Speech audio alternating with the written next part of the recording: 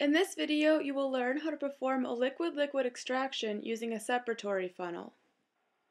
Begin by adding your organic solvent to the separatory funnel.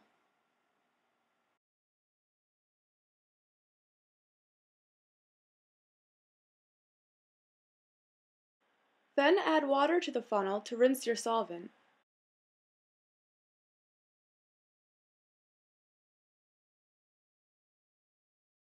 Place a stopper in the neck of the funnel, invert the funnel, open the cap to release any built-up pressure, and repeat. This step ensures mixing of the two phases. Place the separatory funnel in a ring stand, remove the stopper, and place a beaker underneath. You should see clear separation between the dense aqueous layer on the bottom and the organic layer on top.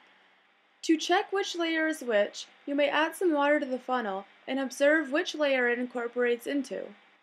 Turn the tap parallel to the funnel to open the funnel and remove the aqueous phase.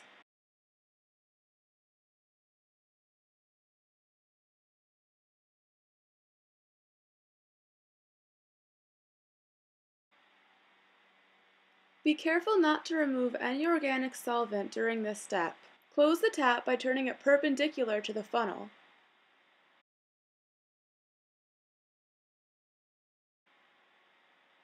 Next, switch the beaker with an Erlenmeyer flask to collect the organic phase.